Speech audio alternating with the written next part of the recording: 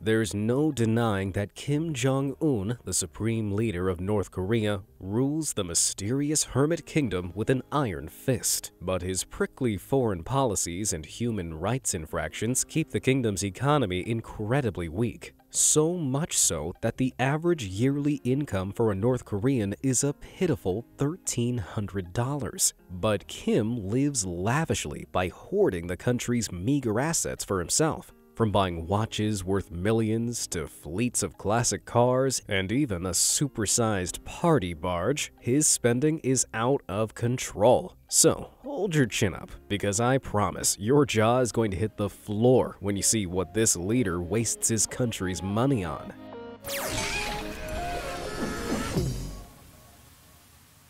Pointless piano collection. As stiff and stern as he looks, Kim Jong Un actually has a soft side that's particularly fond of music. According to inside reports, the supreme leader loves everything musical, from singing karaoke to listening to 80s jams and attending K-pop performances. So much so that he even had his own private 13-piece live band made up exclusively of female violinists. As hard as this obsession is to believe, there's some convincing customs data that supports it. In 2014, it was revealed he'd imported a staggering 36 top-end pianos into the country, along with a lot of high-priced recording equipment. But confusingly, there are no reports to suggest that Kim actually plays the piano. So what did he need that many for? Maybe he was trying to set up another private band made purely of pianists? Or maybe he was arming his soldiers for piano-based warfare? Whatever the reason, it's unlikely these would be anything less than top quality, and considering a top-end concert grand piano can sell for more than $170,000, that 36-strong collection could be worth a staggering $6 million. Whoa, I don't think that's music to anyone's ears. But while Kim's busy tinkling with his many ivories, why don't you try tinkling those like and subscribe buttons? I put out brand new content every day that you can enjoy for free, and it won't even cost you a penny. And speaking of pennies, let's look at even more ridiculously expensive things North Korea's supposed supreme leader has bought.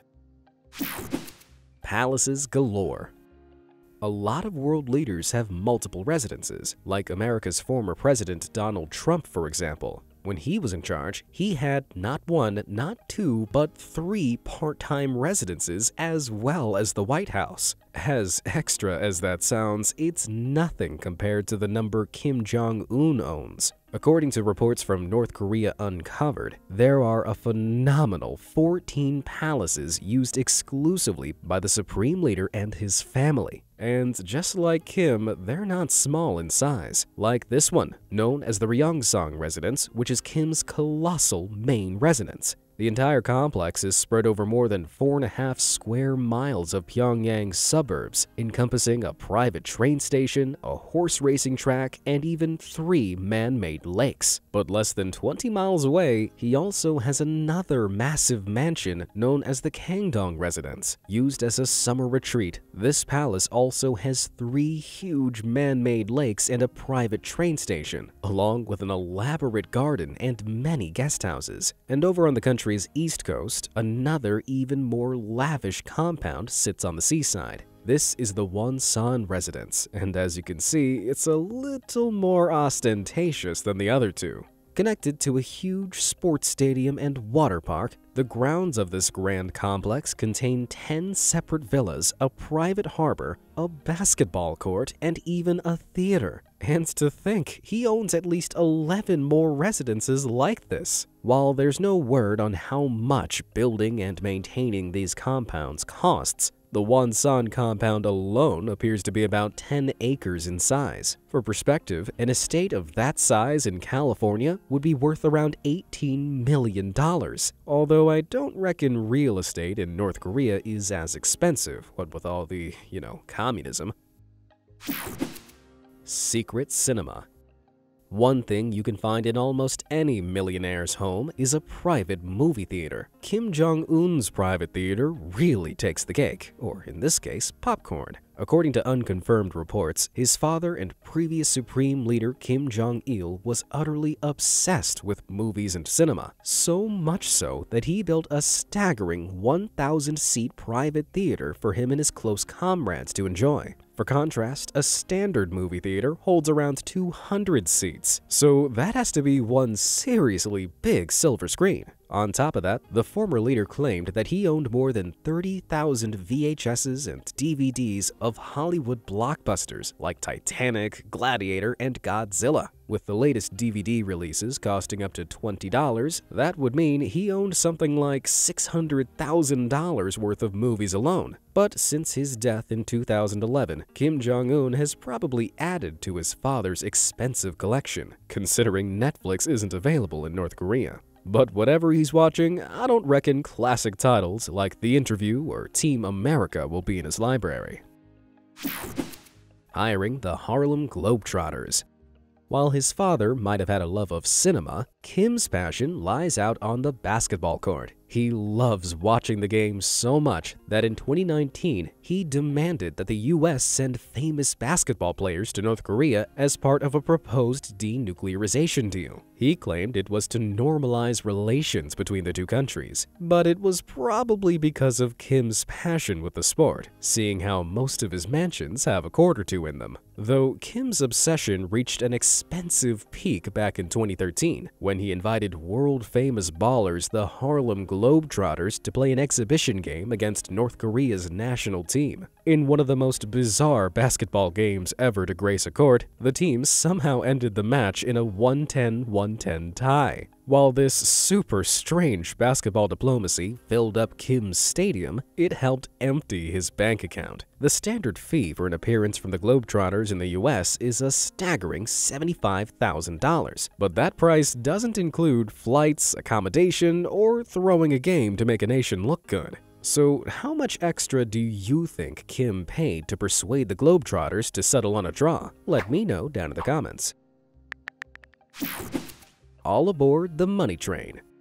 When it comes to traveling across the closed-off kingdom, the Kim dynasty has always relied on rails. You see, Kim Jong Un's father, Kim Jong Il, had a mortal fear of flying. So instead of taking to the skies, he demanded 90 luxury train cars to suit all his long-haul needs. These included a dedicated dining car, colossal conference car, several saloons, and even kitchens equipped to serve anything from Japanese to French cuisine. His son, of course, inherited it and has since renovated it at the cost of his country. One car, for example, is now lined with rows of plush pink leather seats, and his father's old conference carriage has been decked out with modern white paneling. Each car is completely bulletproof, making them thousands of pounds heavier than the average carriage. And this additional weight means that with 21 cars, it can reach a maximum speed of just 37 miles per hour. Despite its snail's pace, Kim uses it to visit factories all around the country, where he ironically takes propaganda photos to show the supposed wealth of the nation. And it looks like he really enjoyed watching at all the lubricant this factory squeezes out.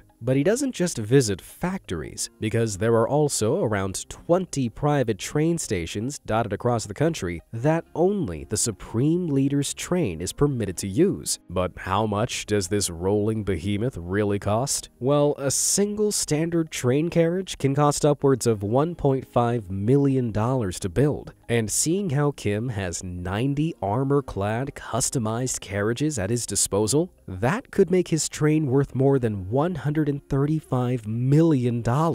Well, if he's looking to drive North Korea's economy down even further, then he's definitely on the right track. The Mile High Life.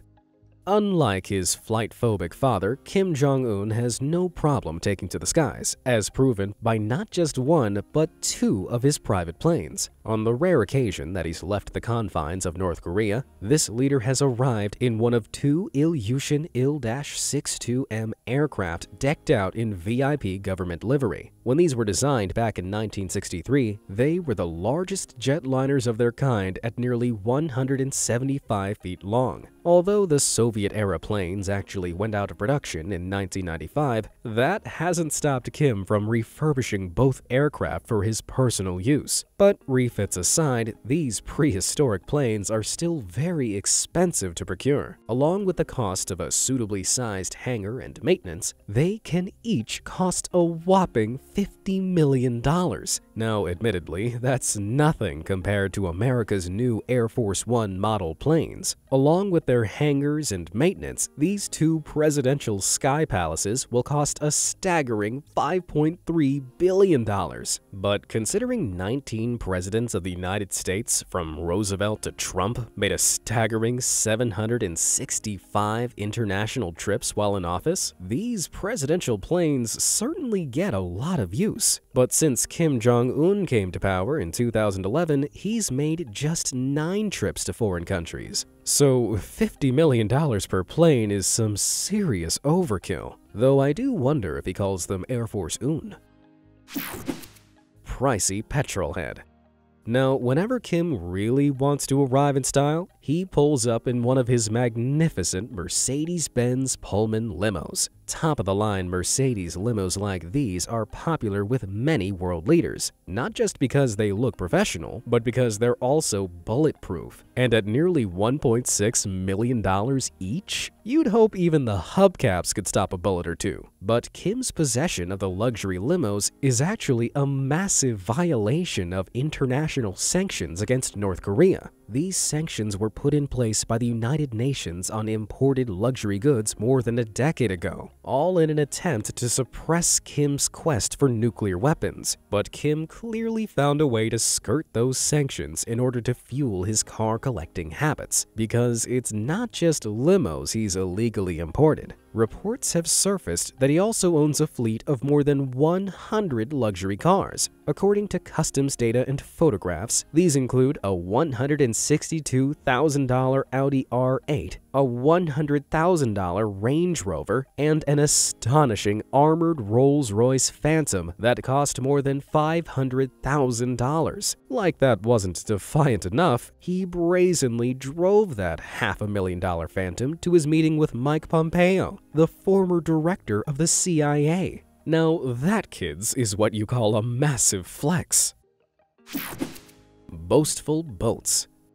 When Kim's not lavishly traveling by plane, train, or automobile, he takes to the sea in style. Back in 2013, Kim and his top generals were spotted disembarking from a huge 95-foot yacht during a visit to a fishery station. But this wasn't just any yacht, it was a luxury 95MY Princess yacht. This was a top-of-the-line British motor vessel comprised of 3 huge decks, kitted out with a sizable saloon, dining area, a full kitchen, and even 4 bedrooms.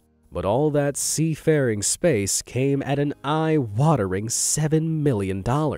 Although that's not the only boat he owns. Satellite images of the Hermit Kingdom reveal that just outside of his previously mentioned Wonsan compound, there's at least one more absolutely massive yacht in the docks.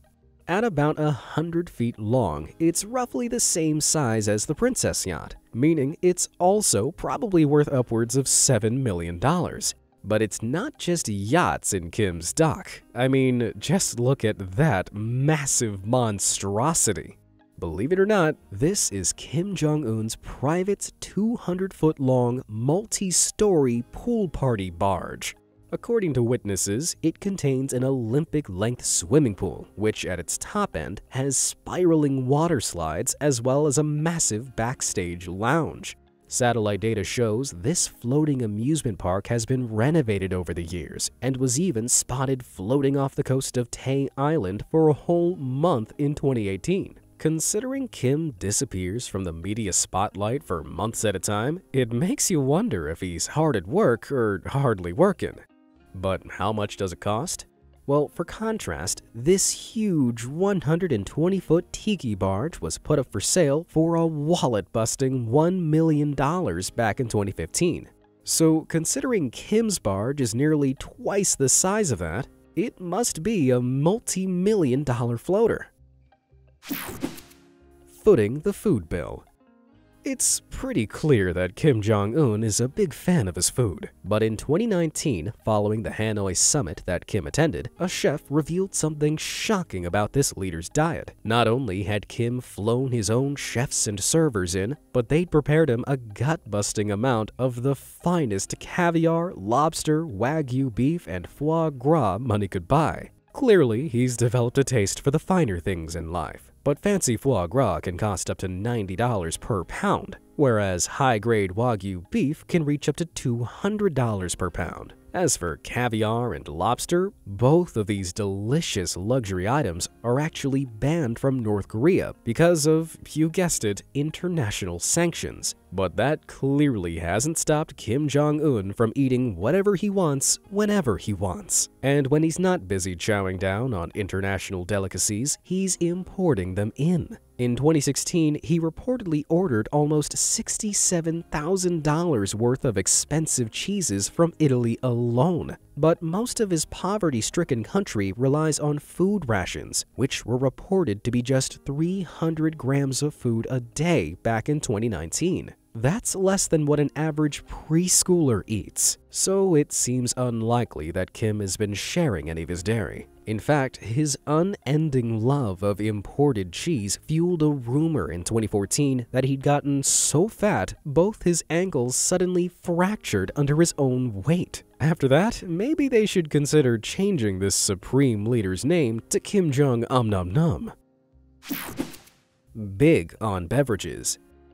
To wash all that fine food down, Kim makes sure to order in plenty of beverages that are fit for a king. In 2016 alone, he reportedly imported almost $1 million worth of fine Brazilian coffee. But while Kim was slurping down hot cups of quality Joe, around 50% of North Korea's rural population didn't even have access to drinking water. And to make matters worse, it isn't just coffee this insatiable leader wastes his country's money on. You see, Kim loves an expensive alcoholic beverage or two. In fact, he claimed that he once drank 10 bottles of France's famous Bordeaux in a single evening. Considering quality Bordeaux can cost more than $1,000 per bottle, I hope that $10,000 nightcap really knocked him out.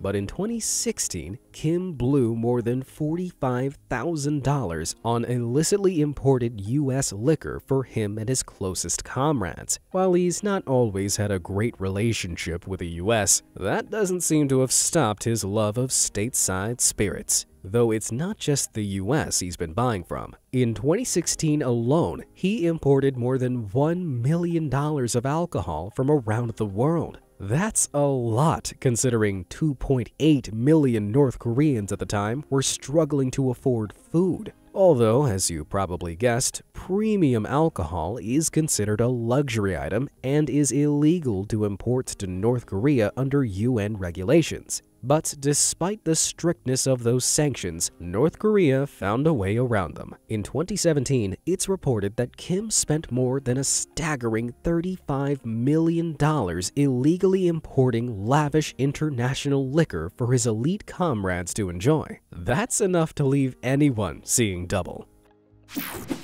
High-priced horses.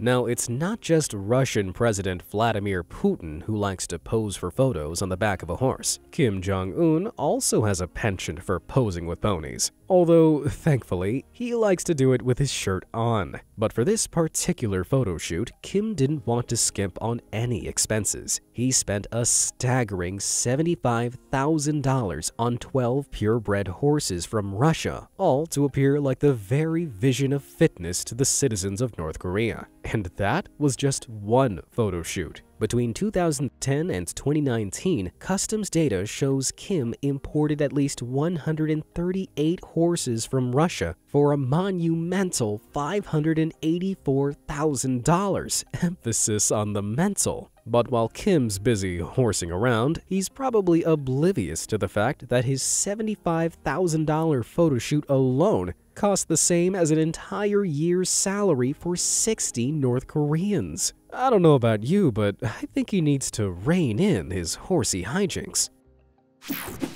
Wasteful watches.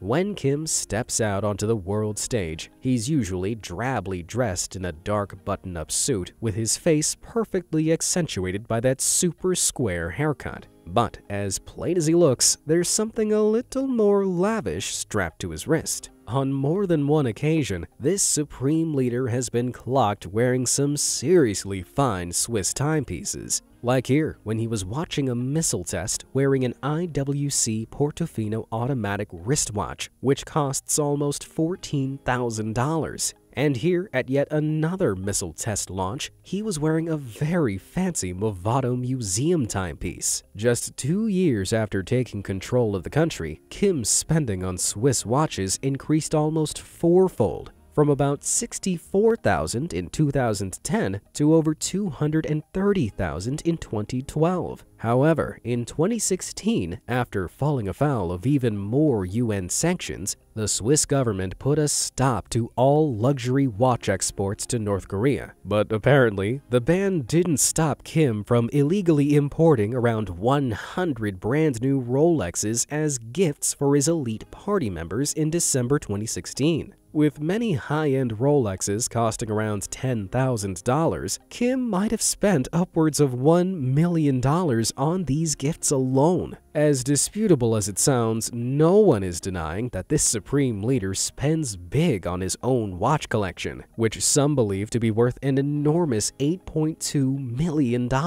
What a literal waste of time. Living the high wife. While Kim isn't afraid to live large in more ways than one, his wife, Ri Sol-ju, definitely isn't slumming it either. Kim keeps her decked out in all the finest fashions, and in recent years, she's appeared at a press event and international meetings dressed in more and more Western styles, with a few designer items to match. Like here, where she sported a Dior clutch bag, which cost an incredible $1,600. She's also been spotted with several others thought to be worth more than $1,500 apiece. Now, that doesn't exactly sound like much in contrast to what Kim spends on horses, watches, and even cheese, but just one of her handbags costs about the same as a North Korean citizen's yearly salary, and her lavish lifestyle has actually made her unpopular with the people. I mean, they say a happy wife means a happy life, but is it really worth the respect of an entire nation? Pleasure Squad necessities.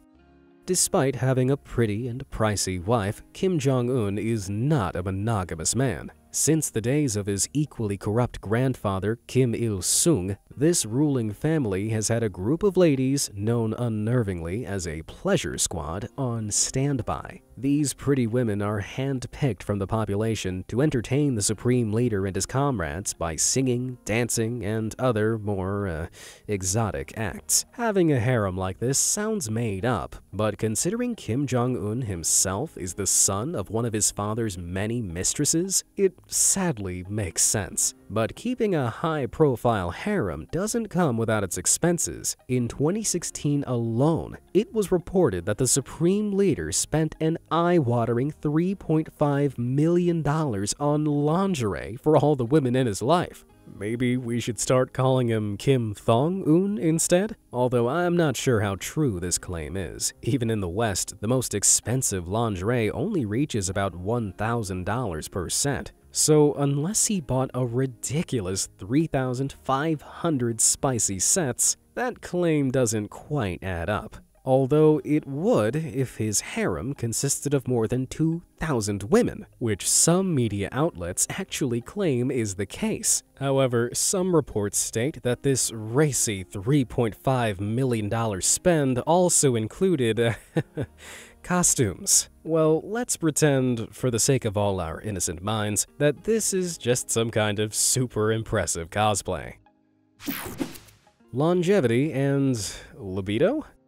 Now that we know Kim isn't in short supply of women, the pressure to produce an heir who will inherit this incredibly corrupt kingdom sits squarely on his massive shoulders. While there are unconfirmed rumors that he has 3 children with Ri Sol-ju, one of whom might be a boy, that's not enough for this supreme leader. After all, Kim Jong Un was not the oldest of his male siblings when he was named heir of the Hermit Kingdom. The title passed over the heads of his 2 other brothers, Kim Jong-chol and Kim Jong-nam, who were deemed unfit to rule by their father. So, Kim Jong-il has to ensure that he has enough heirs to choose from when his time comes to pass on the leadership and assets of the kingdom. But how does he do this? Well, according to one North Korean defector, the Kim family owns a private life longevity center made up of a whopping 130 of the nation's top scientists. Their only job is to ensure the health and happiness of the Kim family, to keep them alive for as long as possible. Day and night, these scientists work on everything from improving the tenderness of Kim's beef to replicating the leader's favorite Western brand of cigarette. Not only that, but the center was also tasked with creating strong aphrodisiacs for the supreme leaders, made from illegally poached substances like seal and even lion genitals. I'm sorry, but if Kim Jong-un can secretly import lion junk into the country, wouldn't getting his hands on a couple of bulge-inducing blue pills really be so hard? While there's no word on just how much this all costs, a single scientist of this type earns an average yearly salary of about $80,000 in the US. And with 130 at his beck and call, that's at least $10.4 million in healthcare a year just for one family. Although it still sounds cheaper than an American medical bill.